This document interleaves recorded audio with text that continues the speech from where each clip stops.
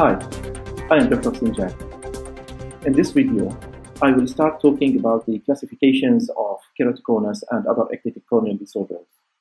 But at the beginning, I will discuss some differences between the three main topographers, the Galilei, the Cyrus, and the Pentacam.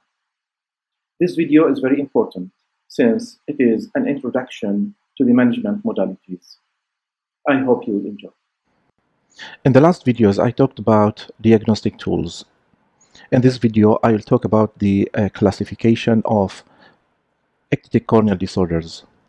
But before starting with the classification, I'd like to mention some differences between the three major topographers, the Cyrus, the Galilei, and the Pentacam.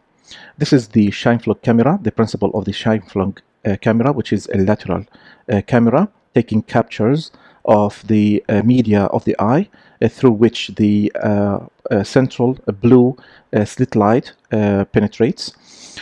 And this is the image given by the Scheimpflug camera. As we see here, we can see the cornea, the anterior chamber, the anterior surface of the iris, and a part of the lens. Of course, we can see the full thickness of the lens when the pupil is fully dilated before taking the capture.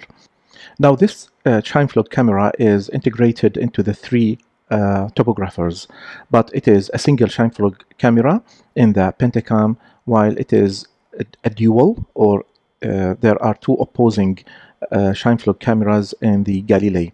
The other difference in the Galilei is that there is a placido disc. Many studies were done in order to compare the Galilei with the Pentacam. Those studies concluded that the data were interchangeable between the two machines.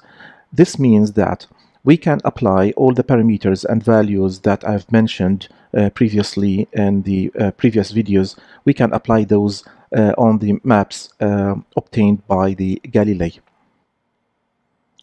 Now, in the Cyrus, the thing is a bit different. In the Cyrus, there is only one Scheimpflug camera and there is a placido disc. Many studies were done in order to compare the Cyrus with the other two machines, and those studies concluded that the data were not interchangeable between the Cyrus and the other two machines, especially in the elevation maps. Now, since I am a user of the three machines, I could find a rough way to make the elevation maps obtained by the Cyrus comparable to those given by the Pentacam and the Galilei. We go to the main page, we double-click on the anterior elevation map, and then we go to the menu bar and click on the advanced altimetry icon. Then we choose from the pick list the first option, which is the aspherotoric fitting anterior, and the map will be displayed in another mode. We go to the right column and we choose from the pick list the spherical mode, and we adjust the surface position into best DZ. In this way, we can obtain a map in the spherical mode, which can be comparable to the best fit sphere given by the Galilei or the Pentacam.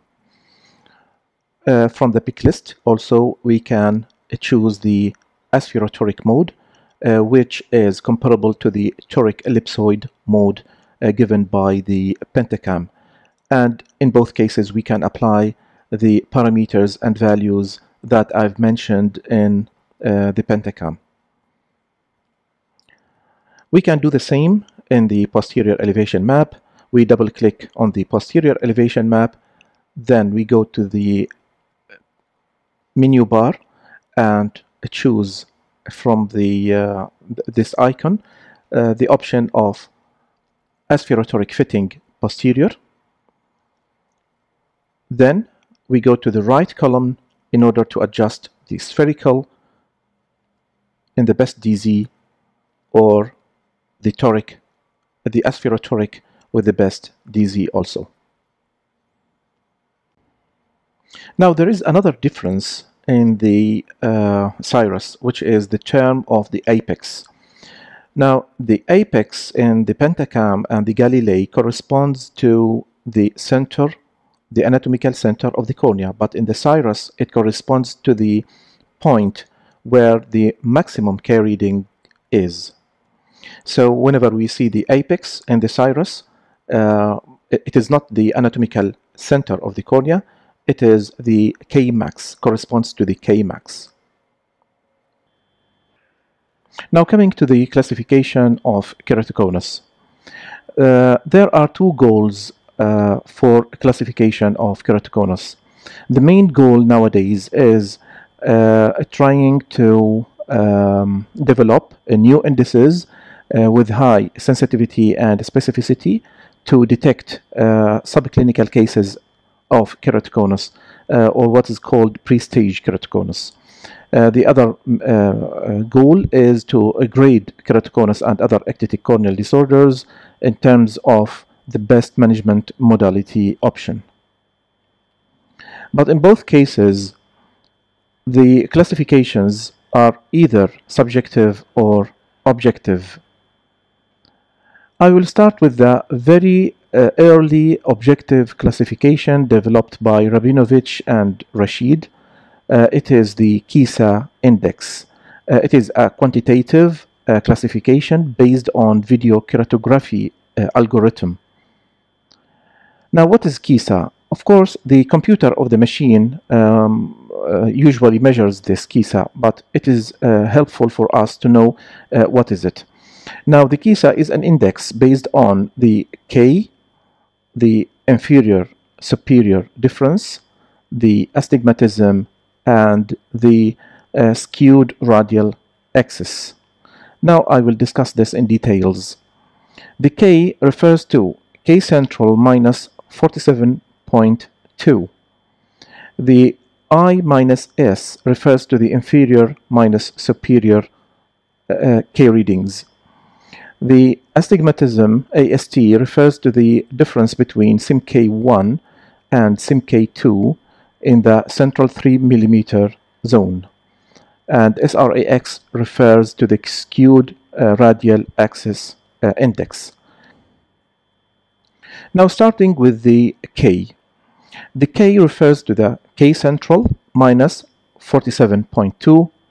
If the K central is less than 47.2, then the result will be in minus value. So the computer inputs 1, while if the K central is larger than 47.2, the computer inputs the resultant value.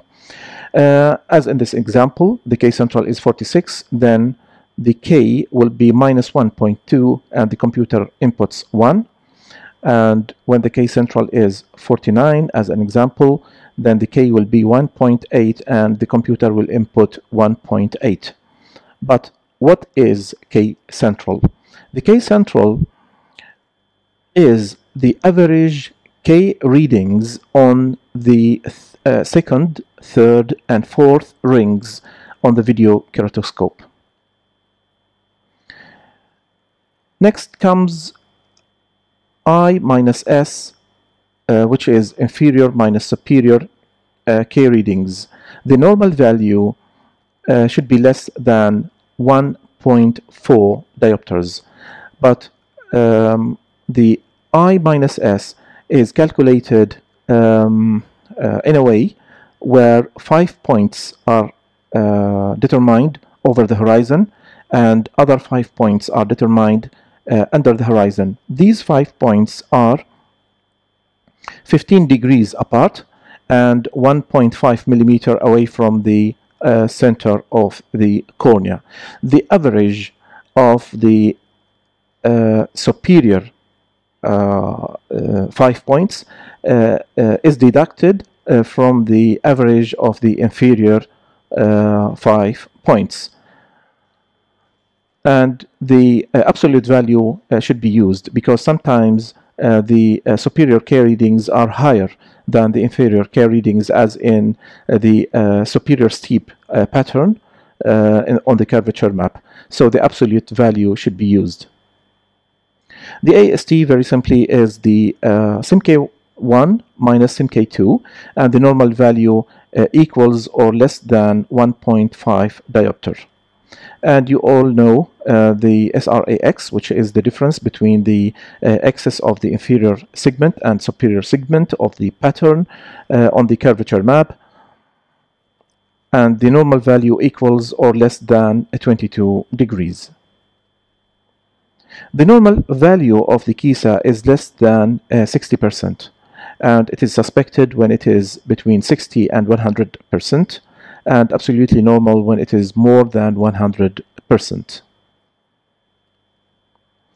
Some machines, such as the Cyrus, has its own software to classify the case, and sometimes it gives a warning like suspect of keratoconus. We double click on the keratoconus summary, and the keratoconus summary page will be displayed, and we can see here some indices. But usually I do not depend on the classification of the machine. I'd like to study all things together, but maybe we can have an idea when the machine gives us a warning.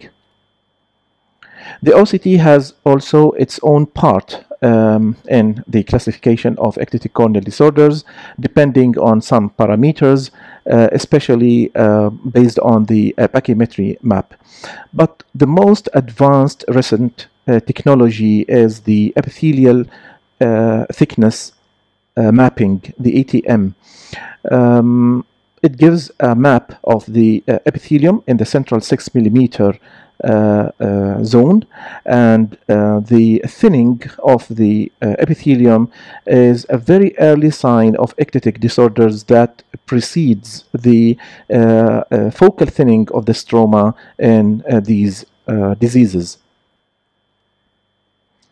Returning to the subjective and objective classifications, the subjective classifications can be morphology, based on morphology, tomography, Cromich-Emsler, or the retics. Starting with the morphology. Morphologically, the cone can be a nipple, oval, or globus. This classification is important for contact lens fitting.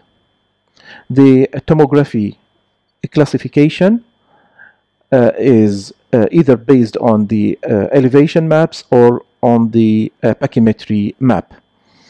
The one based on the elevation map classifies the cone, the location of the cone, on the elevation map using the best fit sphere mode into central cone when the center of the cone falls into the central 3 millimeter zone, peripheral cone when the center of the cone falls out of the 5 millimeter zone, and paracentral cone when it falls, the center of the cone falls in between. This classification is very important for intracorneal segment implantation, and this will be discussed in details when we come to the management modalities. The pachymetry based classifies the diseases into dome shape,